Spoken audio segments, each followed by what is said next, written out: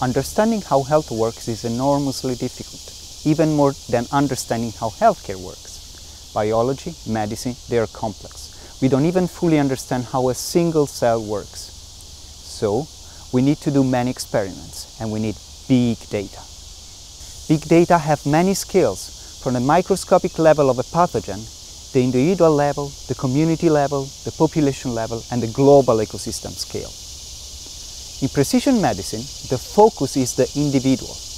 We integrate all the data from the microscopic level to the personal level to create a virtual representation of an individual and their interaction with all the environment in relation to health. Your genetic code, your diet, your psychological status, your interaction with the environment, everything shall be coded as structured variables, because this is how we work with computer models.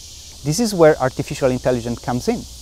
Using the machine learning, we can model this unstructured knowledge into structured knowledge. Genetic sequencing today is fast and affordable thanks to technology improvements. But genomic sequencing produces fragmented, erroneous data, and we need to develop algorithms that clean and link these data together.